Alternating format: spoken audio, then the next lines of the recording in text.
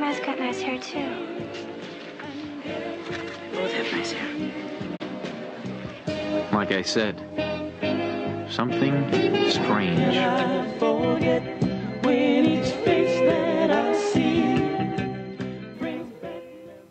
Oh, layers of nostalgia. Recognize that? That was a clip from The Wonder Years, the 80s TV drama about growing up in the 60s. Fans may have wondered why the critically acclaimed hit never made it to DVD until now, almost 20 years after it went off the air. Here to explain the long road is WSJ entertainment reporter John Jurgensen. John, thanks so much for being with us.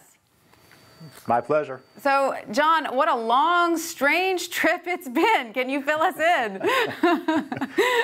Right. This show has been in video limbo for more than 20 years now. The main thing that kept it away, and it's no big secret among the hardcore fans who've been asking for this show on DVD, is that the music that made the show so memorable is what kept it away from video. In other words, back in the day when the show first ran, they got permission to use these songs, like the Joe Cocker theme song that is so memorable for so many people. They got the licenses for the short term, just for the initial broadcast run. There wasn't a big aftermarket for videos, and DVD wasn't even really on the horizon at that point. So they didn't feel the need to get those long-term licenses, and it proved to be too expensive for many years to get those licenses for the home video market. Well, is it worth the wait, though? This is the question. I mean, of course, the music is so important. The soundtrack is integral. But who's buying DVDs these days? I mean, hasn't the DVD era already passed us by? That's a really good question. I mean, for those of us who have our Netflix streaming accounts and other ways of watching video, who don't go to the rental store anymore and hardly buy DVDs anymore, it's a big question, especially when this is a 26-disc set. That starts around $250 and goes all the way to $500 for the box set. I mean, it's a big investment. So they're really gambling on the fact that people have such a nostalgic adoration for this show that they're willing to buy those sets.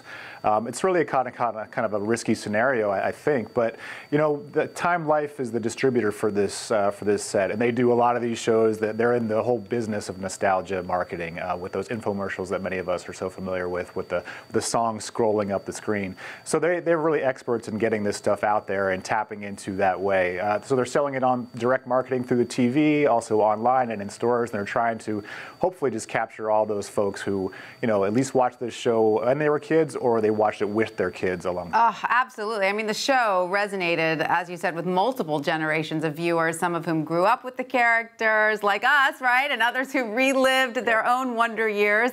What do you think was in that special sauce?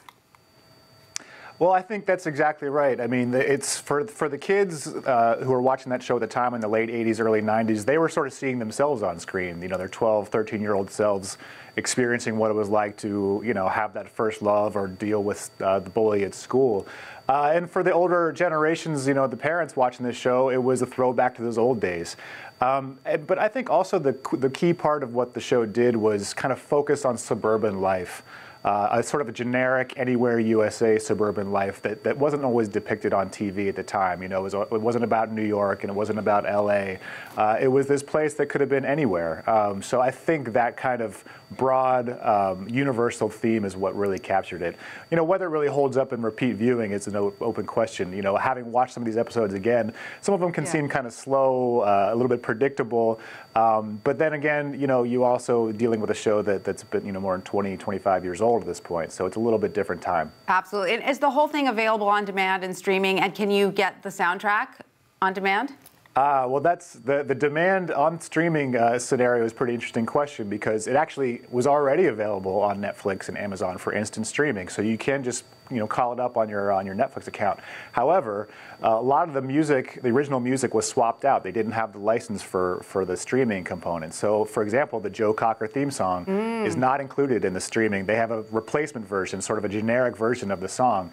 And that really irked a lot of hardcore fans who figured that if you don't have those original songs, why bother to watch the thing at all? So that's been sort of an asterisk on the whole streaming thing. Yeah. This new edition is only on DVD. Absolutely. All right, I think I might buy it. I'm a big fan of the show, John. Thank you so much for that. No problem.